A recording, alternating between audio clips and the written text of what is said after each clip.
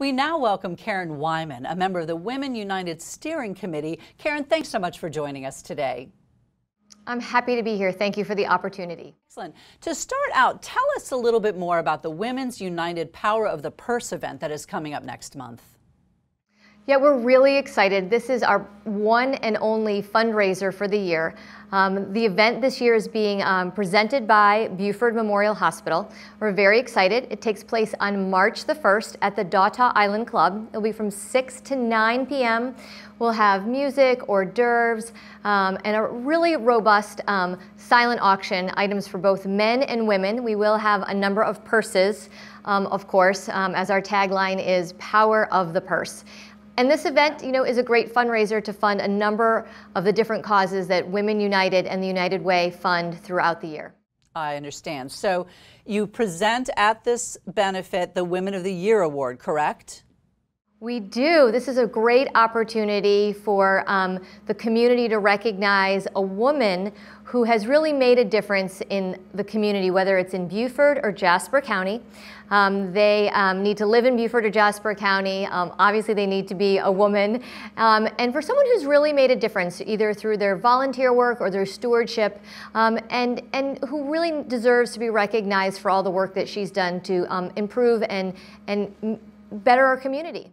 Well, I know that our viewers are watching right now and thinking, oh my gosh, I know the perfect person. So how can our viewers nominate someone special for that Woman of the Year award? We certainly hope that there are people out there listening and they think, my goodness, I have somebody who's been tirelessly supporting our community for years and has gone unrecognized. So we want them to go to the United Way website, fill out the form, or they can call our United Way office and ask for Jamie in order to get a nomination form. The deadline for the forms is February the 16th, which happens to be the end of this week, because we want to be able to really look through all of our nominees and be able to make a decision and present that award and recognize the nominees at our event on March the 1st. Now, I have to say, this is the kind of event that I love. It's for a great cause. You mentioned that robust silent auction, which is always my cup of tea. So for those who are interested in attending the Power of the Purse, how can we purchase tickets? Again, we want you to go to the United Way of the Low Country website. Tickets are $65 per person, but this year we're really encouraging people to come as a couple. So if you purchase 2 tickets for yourself and your significant other, it's $120.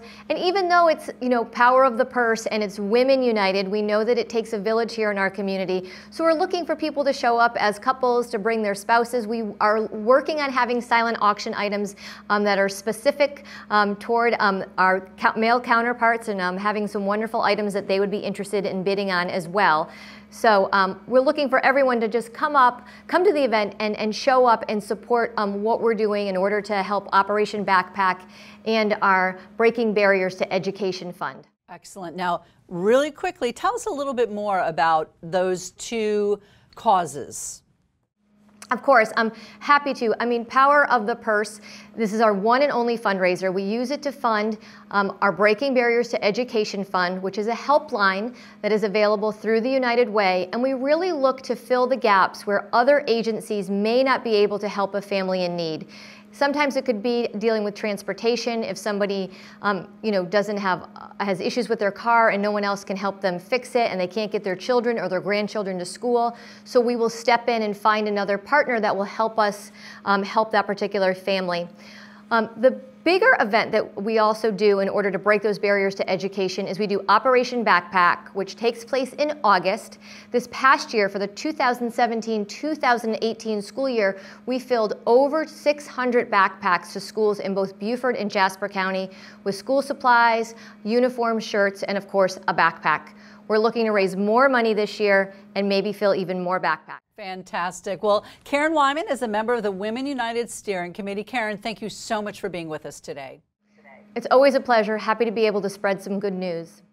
Upon our return, we've got Officer Tab Walker talking distracted driving awareness. Plus, Low Country Weekly is back to take us out and about. Don't go anywhere. We'll be right back.